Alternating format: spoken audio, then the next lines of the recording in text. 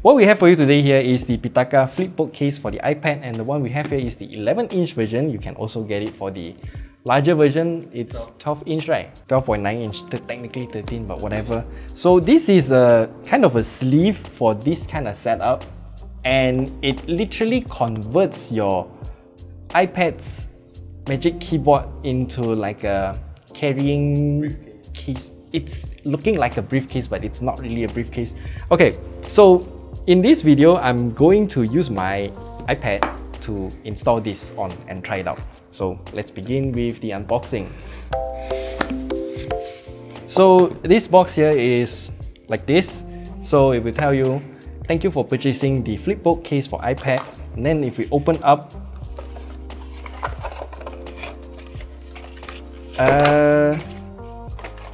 this is what we get. Nothing else in the box, so I'm just gonna leave this aside.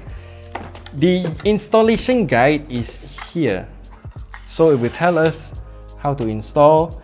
Lay the FlipBook case for iPad on a desk, and then peel the protective film and literally stick this case onto your Magic Keyboard. So I'm just gonna do that here, and you can also scan here if you want to watch the video installation guide, but I'm not gonna do that because I kinda already know how to use this thing. So if we do a test fit,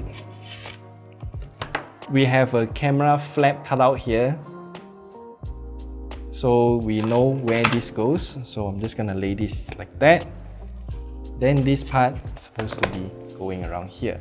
So one good thing about this case is that, should I even call it a case? I don't even know if it's a case. There's a lot of magnets involved. So as you can see here, this handle has magnets to hold both sides together. And this camera flap also has magnets to hold the flap closed.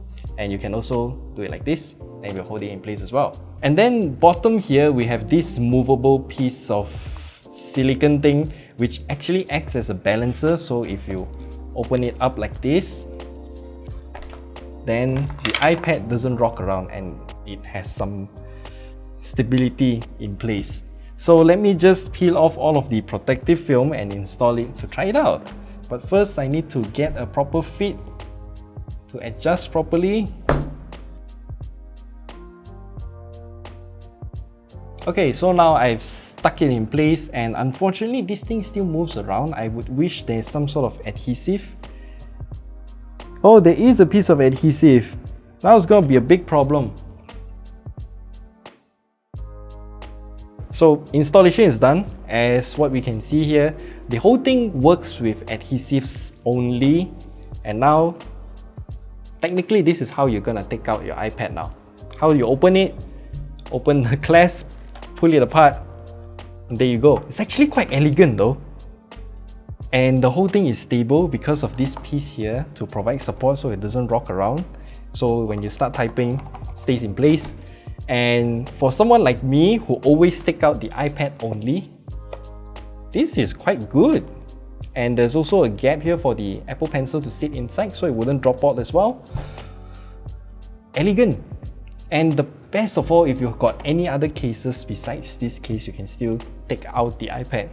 Yay! We still got one more zipper here. Don't know what you want to put in. Maybe some cards. Name cards, documents. No, you cannot fit documents. I don't know what you want to put, but there is a pouch. Oh, Apple Pencil, good point.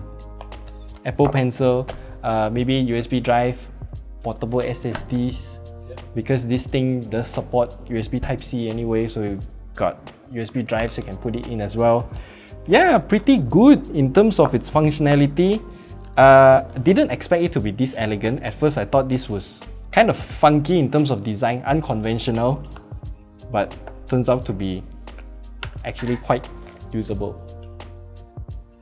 So this thing, for the price of $89 US, I would say it's depends on you whether or not you want this kind of accessory. It's rather polarizing. Some people who always take out the Magic Keyboard with the iPad, then they would want something like this to add a handle for them to carry around. That is a good point. Okay, so Mr. John pointed out that if you don't want to get an external like laptop sleeve, pouch or whatever, then this is a fantastic, easy to use accessory, and I would consider it to be minimalist in a way, because it's functional, elegant, but of course you're gonna have an extra flat thing here at the front which you cannot hide behind. If you hide behind, then it's not gonna sit flat.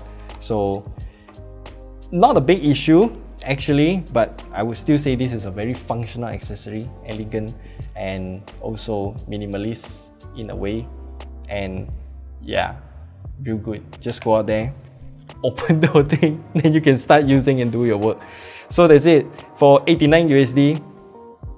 Up to you if you want to purchase this or not.